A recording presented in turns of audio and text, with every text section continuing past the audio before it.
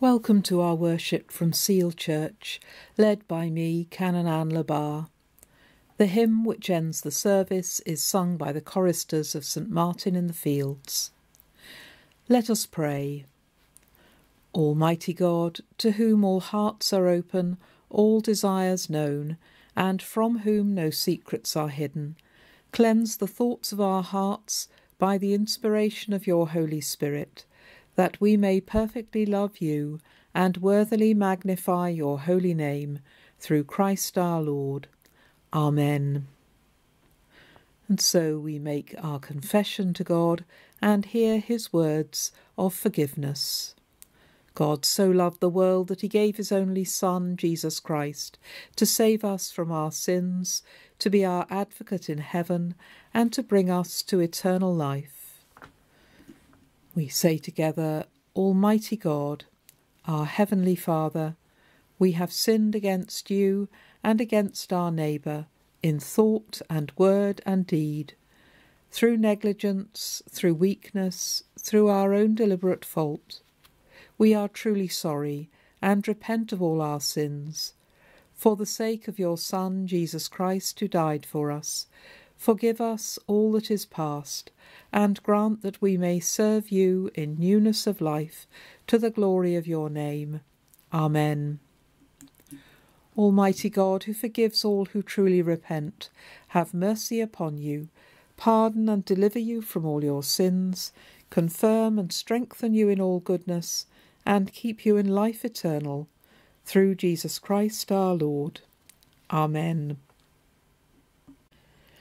Almighty God, whose Son Jesus Christ fasted 40 days in the wilderness, and was tempted as we are, yet without sin, give us grace to discipline ourselves in obedience to your Spirit, and as you know our weakness, so may we know your power to save, through Jesus Christ, your Son, our Lord, who is alive and reigns with you in the unity of the Holy Spirit, one God, now and forever. Amen.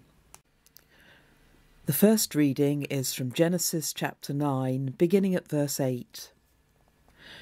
God said to Noah and to his sons with him, As for me, I am establishing my covenant with you, and your descendants after you, and with every living creature that is with you, the birds, the domestic animals, and every animal of the earth with you, as many as came out of the ark. I establish my covenant with you, that never again shall all flesh be cut off by the waters of a flood, and never again shall there be a flood to destroy the earth. God said, This is the sign of the covenant that I make between me and you and every living creature that is with you, for all future generations. I have set my bow in the clouds, and it shall be a sign of the covenant between me and the earth. When I bring clouds over the earth, and the bow is seen in the clouds, I will remember my covenant that is between me and you and every living creature of all flesh, and the waters shall never again become a flood to destroy all flesh. When the bow is in the clouds, I will see it, and remember the everlasting covenant between God and every living creature of all flesh that is on the earth. God said to Noah, This is the sign of the covenant that I have established between me and all flesh that is on the earth. The Gospel reading comes from Mark chapter 1, beginning at verse 9. In those days Jesus came from Nazareth of Galilee, and was baptized by John in the Jordan. And just as he was coming up out of the water, he saw the heavens torn apart, and the Spirit descending like a dove on him. And a voice came from heaven, You are my Son, the Beloved, with you I am well pleased. And the Spirit immediately drove him out into the wilderness. He was in the wilderness 40 days, tempted by Satan, and he was with the wild beasts, and the angels waited on him. Now after John was arrested, Jesus came to Galilee, proclaiming the good news of God, and saying, The time is fulfilled, and the kingdom of God has come near. Repent, and believe in the good news. Are you someone who prefers people that are direct and to the point? Or do you prefer to be gently led, kind of warmed up to hear a message, receive some news? It seems that the gospel writers catered for different audiences, or at least had their own styles. In Mark's gospel, in the first column on the first page, he's straight into Jesus in the wilderness. Maybe it's just what we need to hear in this first week of Lent. A bit like shouting, "Lent is here, it's begun. Don't dither, get stuck in, make the most of this part of the Christian year, and you will be richly rewarded." Matthew and Luke don't start their descriptions of Jesus' temptation in the wilderness until the 4th chapter. But unlike Mark, they then go on to list them and provide a more detailed account. Mark has a sense of urgency to start proclaiming the good news. So without any genealogy or family history, Jesus arrives fully grown from Nazareth to be baptized in the River Jordan by John. After telling us that he was baptized by John in the River Jordan, we hear that the Spirit immediately drove him out into the wilderness. Jesus had known when John emerged that his time had come to respond to the summons and accept the challenge of God. Like Matthew and Luke, Mark still tells of Christ being tempted, but his is the only gospel to tell us of the angels who waited on him. He was in the wilderness 40 days, tempted by Satan, and he was with the wild beasts, and the angels waited on him. It's a really powerful detail and worthy of careful contemplation. Perhaps it helps if we first take a step backwards and identify the times we really felt that we were in our own wilderness. For some, this will be times of great personal sadness, grieving a loved one, or times of fear and anxiety when darkness feels like it's closing in on us. As we look around the world, many are literally being driven out into the desert, forced to camp in a wilderness to avoid conflict, where their future is uncertain and there is no apparent plan to bring their suffering to an end. Who do you think the angels might be that offer respite and hope in such dire circumstances? I don't know the answer, but I do believe that they will be among people caught up in these many desperate situations. Mark doesn't imply that we should skip the bits where we face up to temptations, wrestle with the tempter, or acknowledge our greatest fears, our own beasts that threaten to overwhelm us. But even in these situations, we need to keep an eye open for the angels.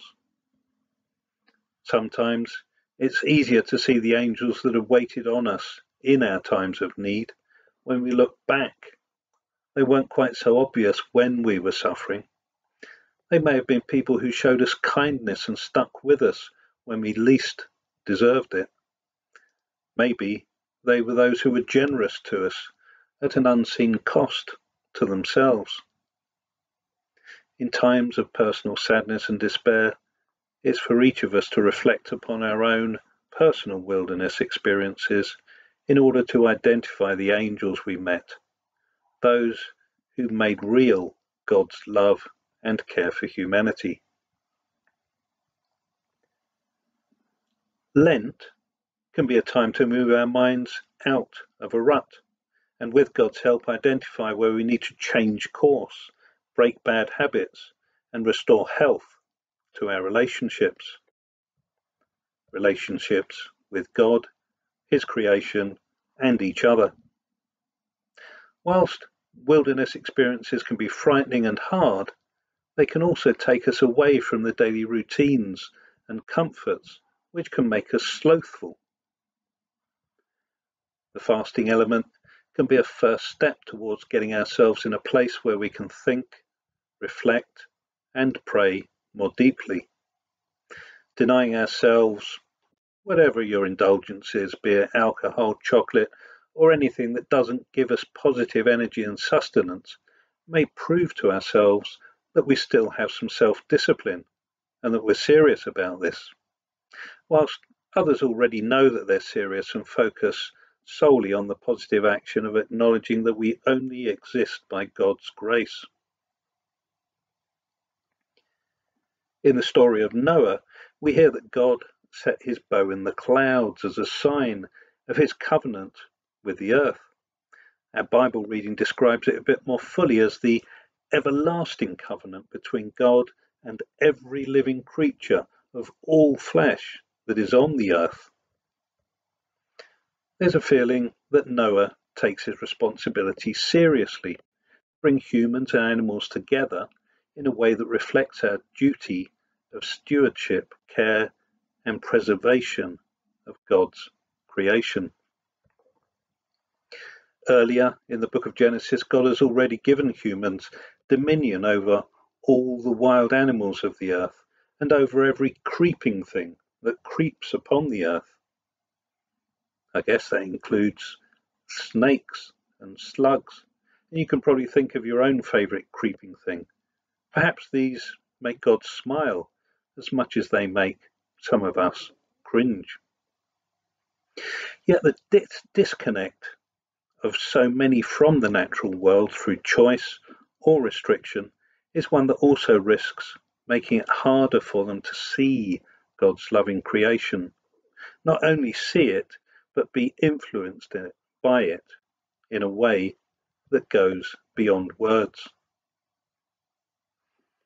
I'm sure that many of us and the people we come into contact with are currently feeling a little bit less like hibernating at the moment, as we enjoy the effects of a little more light each day, as we see the early flowers bloom and the buds start to appear. I'm among many who have already started sneezing at this early time in the calendar, as the tree pollen makes its debut. Lent, despite the tree pollen, is a time to open our eyes wide and take in God's creation like a soothing balm when compared to the screens we spend so much time staring at. It's a time to ask ourselves hard questions and then to answer them honestly, like, what is really important to us? Are we interested in God's plan for us? Where does our strength and guidance come from, particularly in times of great challenges? Those of us who engaged with the material last week were challenged to think about things we cannot see but that are real. Describing the colour of the sky to someone that's never seen it was one task. George Matheson, the Scottish hymn writer, knew a thing or two about life's challenges, losing his sight at an early age, but he clearly had his own imagery in his mind, based upon how he felt about God's love for him and for all of us. His hymn, O Love That Wilt Not Let Me Go, finds meaning in God's rainbow promise and contains the words that you may recall. O joy that seekest me through pain, I cannot close my heart to thee. I trace the rainbow through the rain, and feel the promise is not vain, that morn shall tearless be. Learning to live a Christian life means learning to welcome and trust in a reality that we cannot always physically see, an easy target of ridicule for those who reject Jesus' message. The old-fashioned hikers amongst us, and the younger ones who are wise enough to know that they can't rely on their phones for sat-nav in the mountains, will know what it's like to put your faith in a compass. We can rely upon it to point us in the right direction. We can keep making progress even when there are no signs. We can continue making progress through darkness and fog when we can't see anything at all. Yet, if we stick with it and trust it, we inevitably end up somewhere in the region that we set out for. This Lent, I feel that we need to look beyond the things that we may give up, even though they may have a part to play in our journey. And there's one important thing that we must not give up on, and that is ourselves.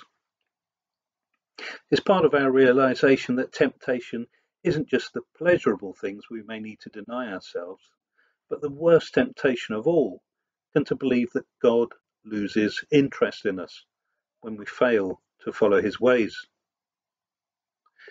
It's just what Satan would love us to believe, so that we eventually give up on God and ourselves. Jesus came to show us that the opposite is true, that no matter how dark times may appear, no matter how much we may loathe ourselves, that God is still there with us. God still loves us, and God still has a plan for us. I pray that we can all come to know and feel this truth a little more this Lent. Amen.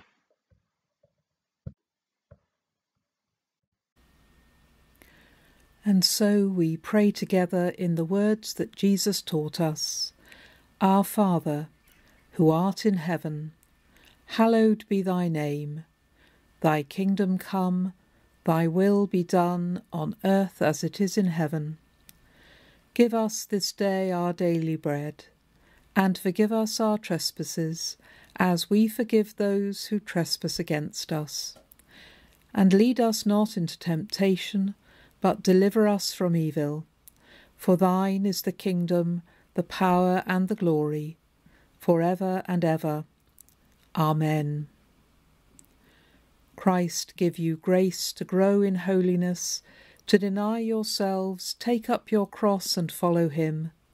And the blessing of God Almighty, the Father, the Son, and the Holy Spirit, be among you and remain with you always.